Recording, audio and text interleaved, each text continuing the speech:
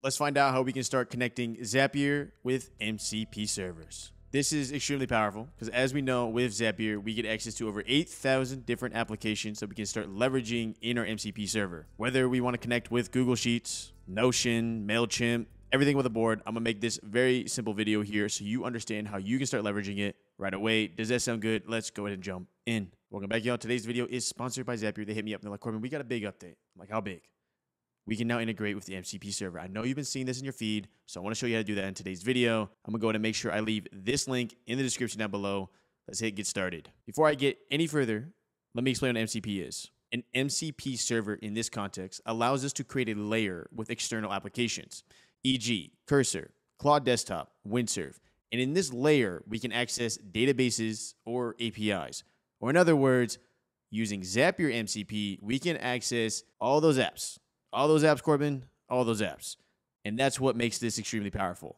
So to get started here, you'll have like a create your key here. So go ahead and hit that. I already did that for myself. And as identified by Zapier documentation here, treat it like a password.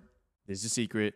If anyone else gets access to this link, they'll be able to do all the actions you're about to see. Once you've created your link though, we're gonna hit edit MCP actions. This UI is gonna look very familiar if you were with me when we created GBTs together. Same idea. This allows us to create very specific actions that we'll be able to access in our little MCP server. Add new action. So when creating an action, this is anything with Zapier's ecosystem, whether that is Slack, all this we can do within our MCP server, Google Docs, all this we can do within our actions here. Essentially, just type in your application that you care about, and you'll probably get some actions there. What we're going to do is we're going to create a Gmail draft. And the purpose of this Gmail draft is we're going to create a draft just so I can show you how to do it.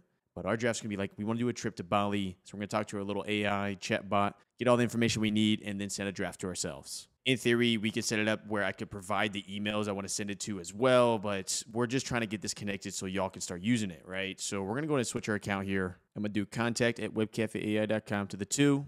For now, we'll just send it to ourselves.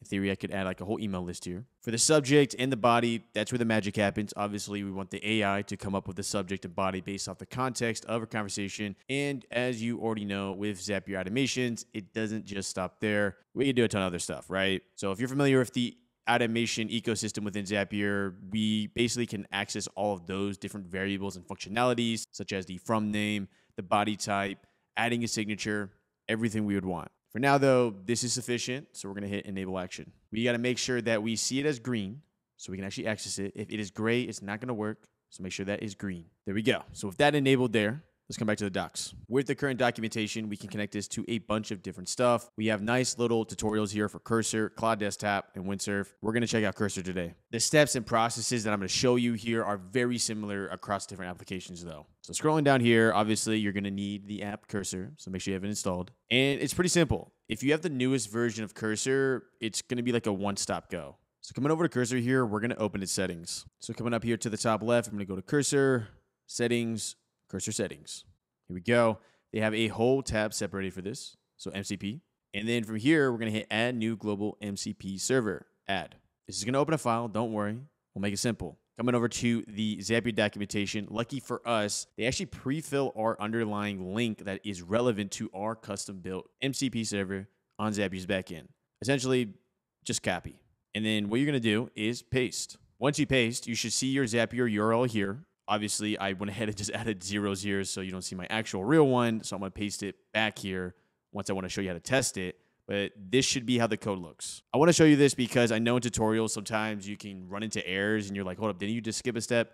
This is what it should look like, obviously, with your real Zapier URL. But this is the structuring.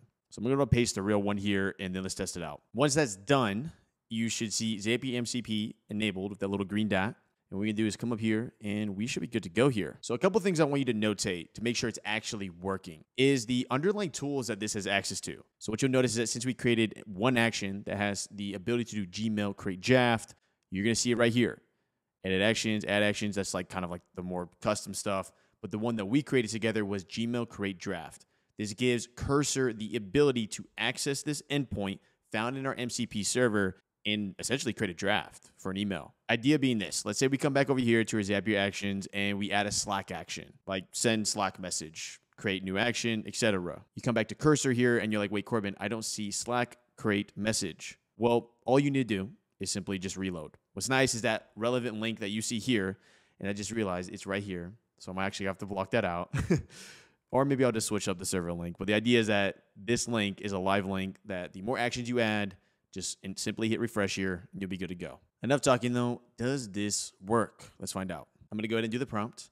Okay, I want to do a trip to Bali. Tell me the fun stuff I can do there, and I want to do the top 5 things. Top five. Hit send. So first, we're going to chat out for LLM here. We're going to get information in and out, get everything we like. The MCP layer comes into play when we want to add that extra ability for us to access external APIs. So here we go. We're getting our outputs here of the Sacred Monkey Forest Sanctuary, temple hopping. Then coming down here, we get pro tips of the best times to visit from April to October, and so on. Now, in typical old-fashioned, this would be siloed into Cursor here, but now using our MCP, we are going to have the ability to send this as a draft email. Let's do it by simply asking, okay, send this as a draft email to myself. We set up the AI action within Zapier. This should be able to do it. Obviously, if you haven't set up an AI action, and I did like send me a Slack message here, it's not going to work. So there we go. Once it's calling the correct tool, you'll notice Gmail create draft. That could be, send a Slack message, Google Doc, whatever the action we set in Zapier AI actions. We can't do crazy stuff like send a Slack message if we haven't set that in AI actions yet on that tab. But as we know, we've already set up our Gmail create draft action. Therefore, let's see if we actually receive an email. Kind of cool though, you can actually open it and see the underlying code it's identifying as well. But it's grabbing all this information. It's then communicating with this specific action here. And then in my Gmail, I should see a draft here pretty soon. Reload. And boom. If I come up here, you notice how it is a custom subject line. I didn't create this. Top 5 most do activities in Bali. And then we get like a completely structured email here of everything we'd want to do. It even added emojis, which is kind of cool. So that's pretty cool. We've successfully connected Cursor to an MCP server that then accessed an external AI within Zapier's ecosystem. Sent me a little draft email here that I can send to myself or some friends. It doesn't just stop there. So I'm going to make sure I leave a link to Zapier apps in the description down below as well, so you can see all the different apps we can connect to in this context. Other than that though, make sure to leave a like if you felt like you learned something in today's video, and I'll see you in the next video. Zapier MCP. 2 random videos. That's my face. I'll see you in the next video.